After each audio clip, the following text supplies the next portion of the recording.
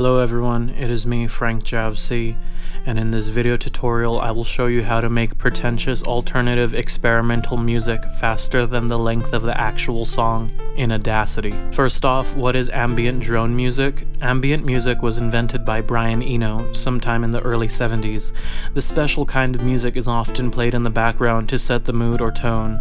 It is simple music that is quite inconspicuous in nature, but also seeks the listener's attention by being too inconspicuous, if you know what I mean. Like when someone updates their social media status as sigh ... to get other people's attention. Drone music, on the other hand, is music in which one long note is sustained throughout the entire piece. Drones are also those cute flying little robots that will kill us all one day when they achieve enough intelligence to round us all up into a human zoo. To make ambient drone music in Audacity, you're gonna need to use the feature known as Import Raw Data. Select File, then select Import, then select Raw Data. That's how I like my data, raw. Now in Windows, locate System32. Now delete that.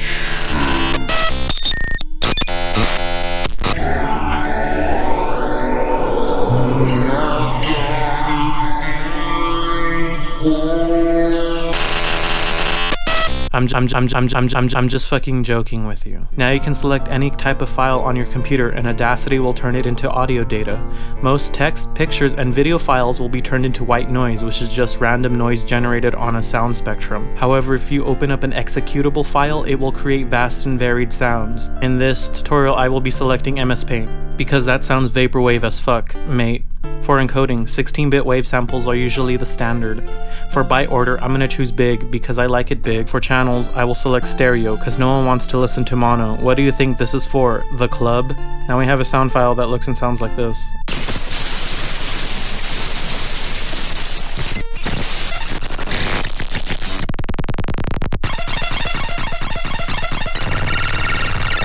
Wow. So there's some white noise and some tone. Let's get rid of the white noise and focus on the tone, trimming away the fat of this juicy beat. Perfect, now we got our song. Now here is where all my 69,420 hours of audio engineering and production training comes handy.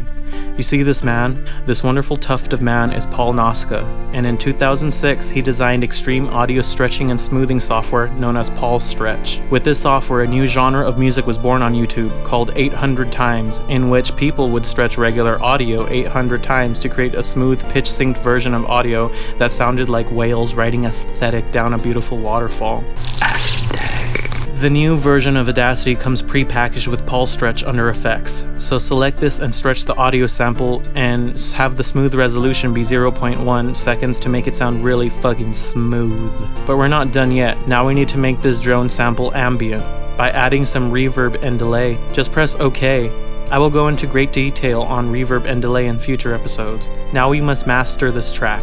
Mastering is a lot like masturbating. It takes about 10 years. I've learned the simplest way to master a track is to normalize the audio spectrum and select a limit of 0.01 decibels to give it that extra loudness. Now we have a copy of a perfectly dynamic ambient drone music. Now all we gotta do is press play and become a part of the void.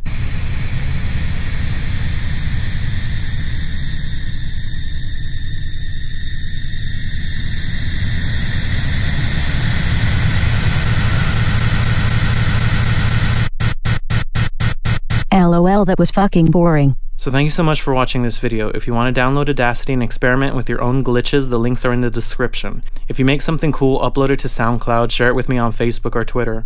I also want to thank everyone that purchased my mixtapes. The perk time is now over, so I will be sending you your perks via email before the month is up. Remember to create exponentially. Love, FrankJavCee.